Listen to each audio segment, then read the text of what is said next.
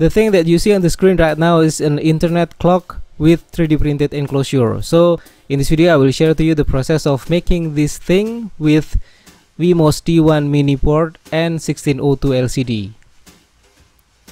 These are the components that we need.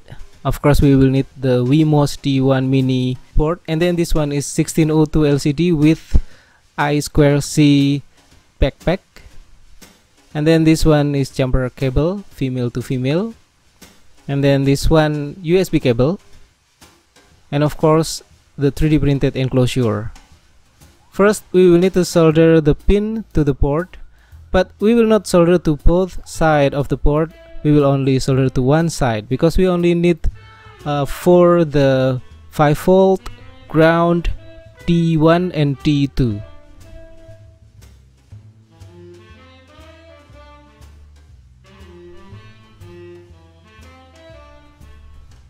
Okay, after this I will solder the pins.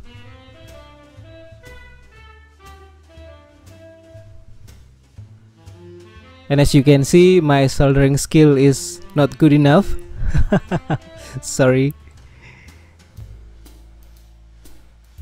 Okay, next we will continue with connecting the LCD to the board, but first I will need to bend these pins in order to fit to the enclosure. Okay, wait a moment.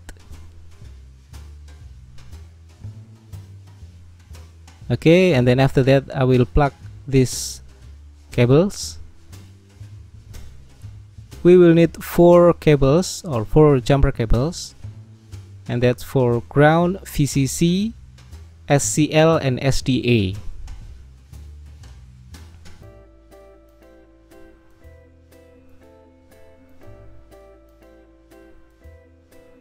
Next, this is the diagram that we are going to refer to. So ground goes to ground of the board, and then VCC goes to 5V, SDA goes to D2, and SCL goes to D1. Okay, now I will plug one by one to ground, 5V, and then D1 for SCL and D2 for SDA.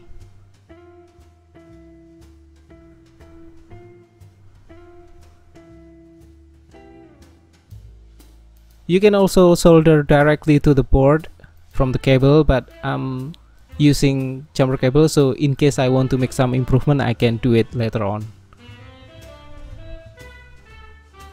Next is plugging the USB cable. And then after that, plugging the USB cable to the computer, or in this case a notebook. Anyway, I'm still new to this Arduino thing, so if you have any suggestion, please let me know in the comment below. Maybe you have a better way to make the code or more simple one, so please put in the comment below. Anyway, for the library, here's the one I'm using. So starting with library for ESP8266, because I'm using a Wemos T1 mini board, and that one is using ESP8266. And the next one is for the LCD display. Okay, I'm using liquid crystal I2C. And then next one is for the NTP clock. I'm using this one, NTP client. And then for this one, the NTP client time client setting, I'm using this one. This is the NTP server in Indonesia, so I'm using ID pool NTP org. Anyway, you can also use the NTP server that's near to your location, or maybe the international NTP server. And then this one, 25200, this is the offset, which is because Indonesia time for my location Jakarta is GMT +7, so this is 7 hours times 60 minutes times 60 seconds. So this is the offset in seconds. And then this one is the update interval. This is in milliseconds, so it's going as 600,000, meaning it's every 10 minutes. And then this one is some variables. Let's move on to the setup. For the setup, this is initializing the LCD, and then this one is for the Wi-Fi setup. So you will need to input your SSID or your Wi-Fi name here, and also your Wi-Fi password here, and it will runs. First it will disconnect from the previous access point, and then showing some indication or some sign on the display of the internet clock, and then it will tell you if it's already connected or not. And then this one is to show the connecting progress. So if it is not connected yet, it will print these characters. Next, initializing the NTP clock connection, starting with time client begin and then time client update, and then this one is time between update. So this is going to be used in the next loop section, and for this one I'm going to use 10 minutes, so meaning that every 10 minutes the loop will get update from the time client. And then for the display day, this is actually a value that I'm using to trigger updating on the first run. You will see the logic in the next part of the loop.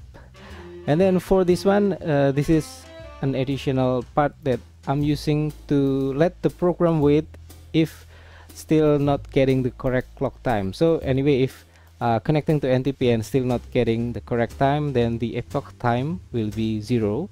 So we will wait until the epoch time is correct or not 0, and then we will use that one. Next, for the loop, this is the variable hour number, minute number, second numbers, and then this one is the epoch time. Okay, and then this one, if the millisecond is more than next update time, it will runs this section.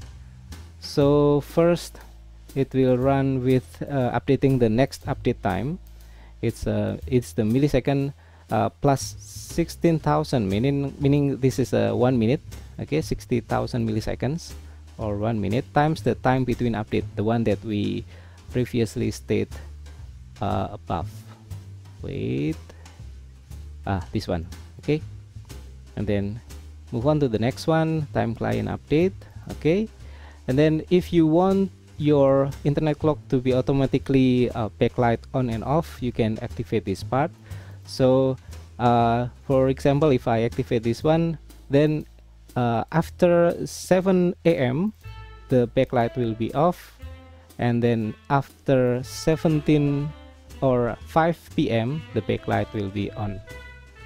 Okay, and then this part is for the showing the day, date and month, and also year. So first, if the display day or the day that's already in the internet clock is different from the one that is getting now from time client get day, then it will run this area, meaning that it will show the day, and then also after that this one, the date, month and year. So this is one, how to say, after this if, this is the one that's running. And this one is for showing the day name. So if the display day is 0, in this case the display day is from time client get day. If 0 is Sunday, if 1 then it means Monday, and so on. And then for the next one, for the date, month, year, it's using this one, day, epoch, time. So this is using the library right here for the time library, timelib. It will convert from epoch time to the, how to say, to the units that you need. So in this case, if I use day, it will show the day from the epoch time, and then for this one will show the month, and this one will show the year. And this small additional is if the day is under 10 or below 10, it will print first 0 number. So meaning if the day or date is 1, then it will print 0, and then it next will print 1. So it will show 0, 1. Okay, and then also this one is similar for the month. And then next for the update for this one, hour, minute and second. So this one will runs while millisecond is less than the next update time. So if you see here, while millisecond is less than next update time, this will runs. Okay, and then we will get the hours, minutes and so on. And still using similar logic, if less than 10, then it will print first 0. Okay, next for the seconds, this is if the second number is not the same as the time client get seconds, it will print the second in this cursor position, so 13 by 1, so meaning at the second line at the 14th characters, meaning from 0, 1, 2, 3 and then up to 13th. And then of course, if the second number is less than 10, it will print 0 first, and then after that print the second number. This one delay, so it will not run all the time, it will wait about a quarter seconds or 250 milliseconds and then runs again after that.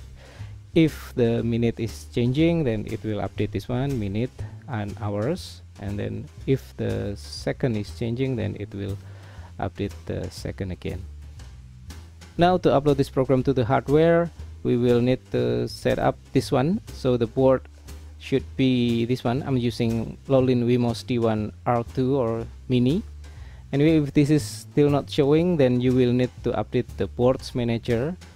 I will put the link in the description on how to add this board on your Arduino IDE. Okay, and then next adjust this one for the port. It should be the port that your internet clock is connected. So in this case, it's in COM4, or you can check from the device manager, this one, and it shows on COM4, so I'm using COM4. And then for this one, the upload speed, I have good luck with 115,200 for the upload speed. And then after that, we will upload this code. So okay, if you want to check first, then you can click this one to verify the code, and then you can upload the code by clicking this one.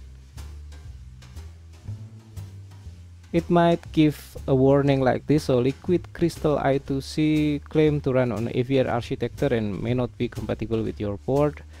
But anyway, it runs perfectly on my project, so hopefully it will run smoothly on your project too.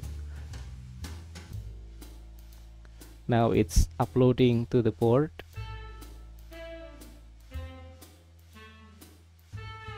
Okay, I will turn on the camera. And this is the result. So it starts connecting to the Wi-Fi, and this is the SSID that I'm using.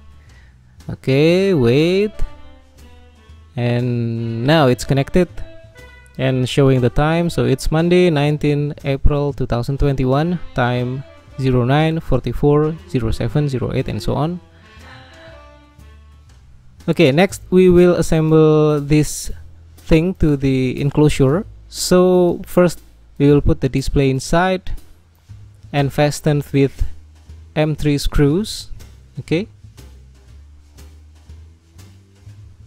so first, not too tight, just make sure it's holding the board to the place, and then after we put 4 screws, then we can fasten all tightly. And next, put the board on the rear enclosure and then plug the USB cable. Okay, next we will check to make sure if the connection inside the enclosure have no problem. So we will connect the USB to power source, in this case a power bank. Okay, it still runs perfectly, no problem. Now we will continue with securing the rear cover using M2 screws.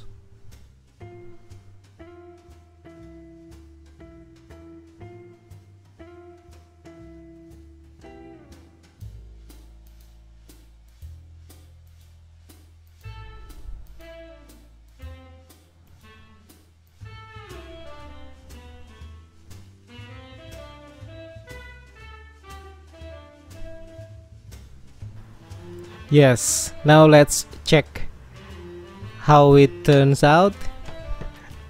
Okay, it's connecting the Wi-Fi again, and still connecting. Okay, connected, and this is the time now, 19 April 2021, 10:33, 29:30, and so on.